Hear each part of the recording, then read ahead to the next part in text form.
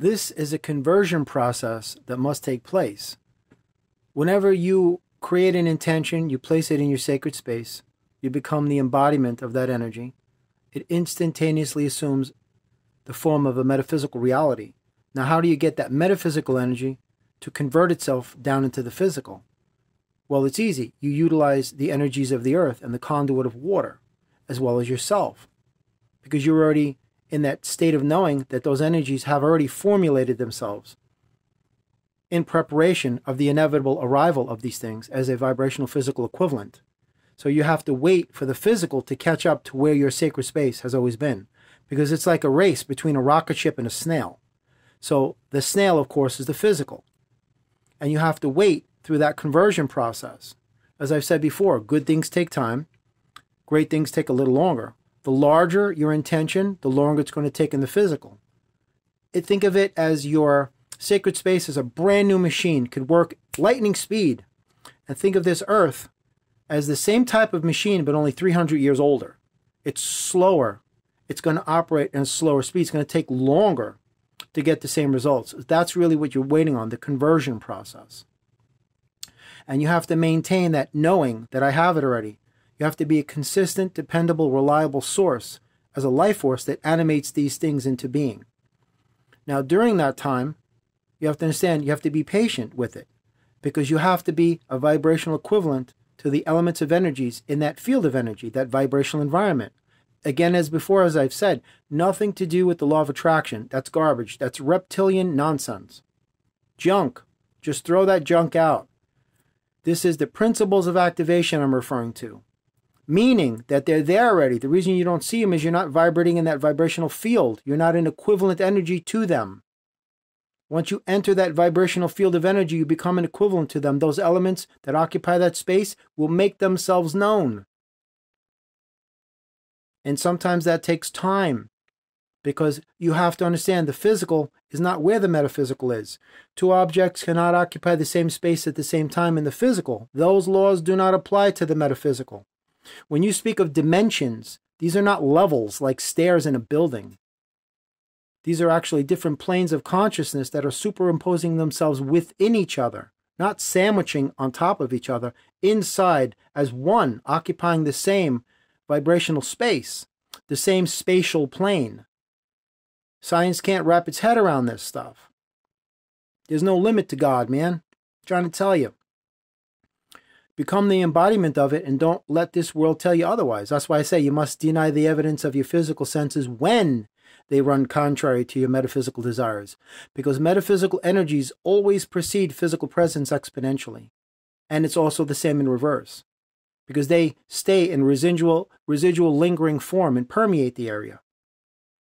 It always works that way. In other words, before your body gets there, your physical body arrives, your metaphysical essence has already arrived and is setting the stage for your physical arrival. And it's that same way in reverse. So you got to wait for that conversion process. I always use the example of two tuning forks. You have two tuning forks side by side. As long as they're tuned to the same frequency, like let's say 432 hertz, hit one, the other one will vibrate every time. Why is that? Because they operate in the same vibrational field. They're at the same frequency. They're tuned to the same vibration. They recognize each other. Energies always recognize each other. That garbage about like attracts like is junk. You don't attract anything. You activate everything in that vibrational field that you are presently occupying. That's why I said before, you can have 50 people, 100 people in one physical space, and they're all plugged into something different.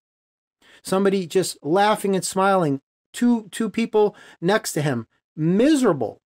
You know, somebody's rubbing shoulders with somebody else. Exact polar opposites. Why is that? Because they're dialing into something completely different than each other. Two completely different vibrational fields that they're occupying. Yet at the same time, they're occupying the same physical space, because the metaphysical does not recognize the laws of the physical.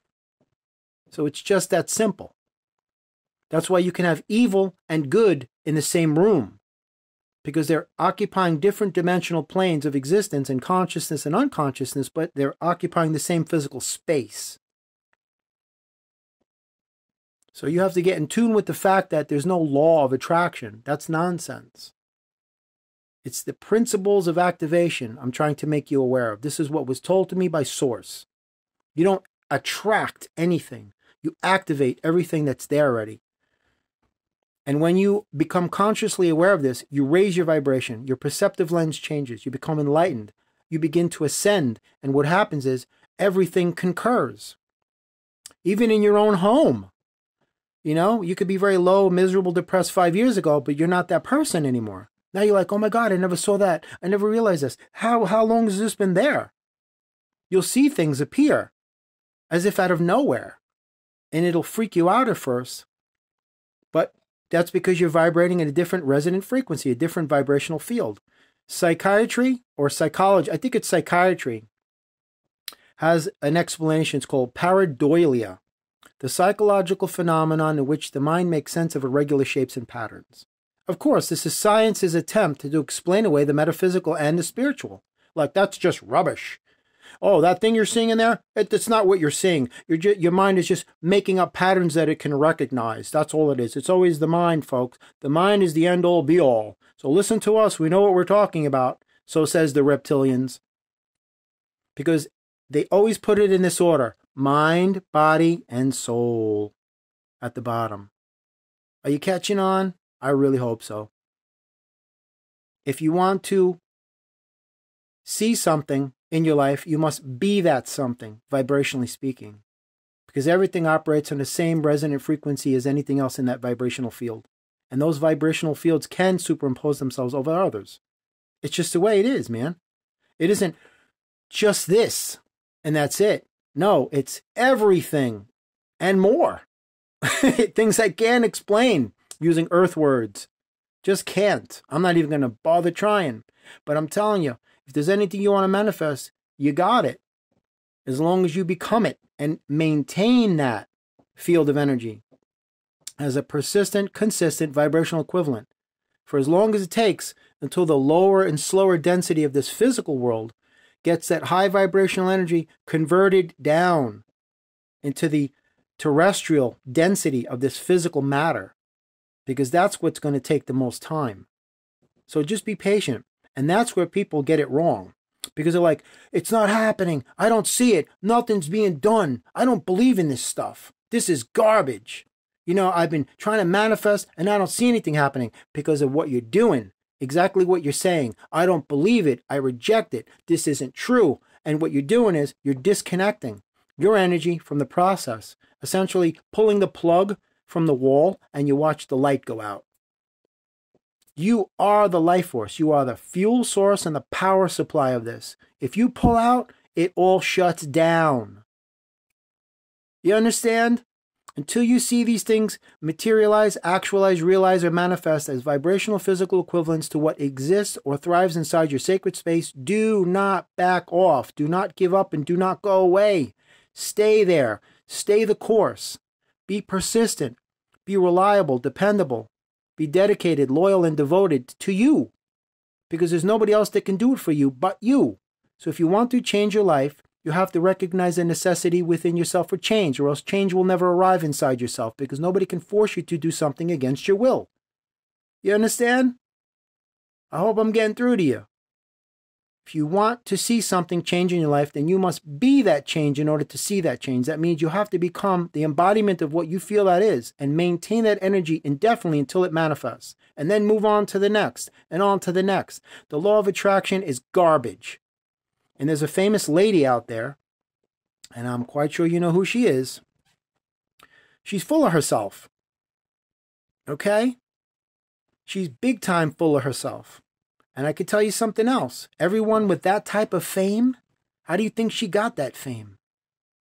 By accident? I've said it before. Anyone with that type of notoriety and fame had to do horrendous things to get that fame. Trust me, those people are not what you think they are. And they're not going to volunteer that information. That's straight truth from my heart to yours. I'm not promoting anything on my channel. I'm not pushing anything on you. This is all free content, man. From my heart to yours. I'm not better than you. I'm not worse than you. We're equal. In the eyes of the Almighty, everything is equal, man. I don't care what anybody tells you. I don't care if somebody's got $1 trillion or somebody's homeless in the street. We're all equal in the eyes of God. Nobody's closer to God. Jesus Christ is not closer to God than you are or I am or anybody. And all of God's children, not just human beings. We're all equal within the eyes of the Almighty. There are no chosen. The only difference is we have different talents and abilities. We should celebrate that diversity, not try to kill each other over it. I've said that before. Manifesting is very easy. Don't give up. You know? You are the one that supplies the everything of everything needed for that process to take place and its reality to be realized, to reach fruition. And if you pull out, you are the power supply and the energy. So what do you think is going to happen? Lights out. Everybody go home. It's a done deal. This project is finished. We didn't even have a chance to get started yet. Do you feel where I'm coming from? Do you see what I'm saying? You know, are you on the same page as me? I hope so. Forget about the law of attraction. It's garbage. According to their law of attraction, if you're sitting in your car, having the greatest day of your life, enjoying your family, listening to beautiful music, wherever the case may be, and you get slammed into by a tractor trailer, guess what? Their law of attraction says you attracted it on some level. Well, let's play that game, shall we? What about all of the victims of 9/11, September 11th, 2001? Did they, through the law of attraction, attract that horrendous atrocity to them? Did they wake up in the morning and say, you know what? I think I want to have a fully fueled 777 slam into the side of the building and kill everybody because I don't want to live anymore. Do you honestly think that happened? Watching all of those people, those poor people, throwing themselves out of windows that are 1,300 feet up off the ground, hitting concrete. Do you think that they attracted that to them? A brand new baby gets raped and murdered by a pedophile. The baby attracted that to itself? I can go on for hours, man. Slavery, the Holocaust, all the world wars, all of the victims of all the crimes, the innocent victims. Did they attract that to them? People in their home watching TV become the victims of home invaders. Did they attract that to them when they just want to be left alone and enjoy their family in peace? I could be here for hours. Anybody that says the law of attraction is real, I can easily dispel it. All I have to do is ask them, what kind of state of mind are you in? They say, oh, I'm feeling great. Then all I'd have to do is pull out a metaphorical gun and put it right to their head. Boom, you're done. There goes your law of attraction. Right out the window. You can't be responsible for somebody else's actions or their mentality or the lunacy or whatever energy they're carrying. The law of attraction is garbage. That's why they're spoon feeding it to you, and that's why you gobble it up. That's why you're not manifesting things. But if you are manifesting, you're actually using the principles of activation because you're becoming an equivalent to something that already exists, but you don't see it because you're not vibrating in that field yet. But once you do, then you'll see it. You're slowly edging your way up to it. And that's just the way it works in the universe. It's a beautiful thing.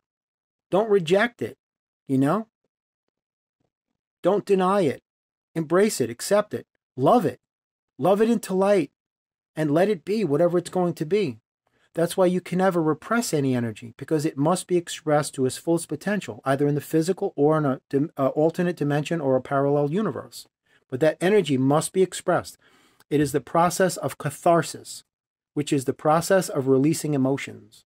Never repress, internalize, or suppress anything. Those energies must be expressed and realized to their fullest potential, irregardless of where that expression will take place. So express yourself. Be yourself. Don't be afraid to be yourself.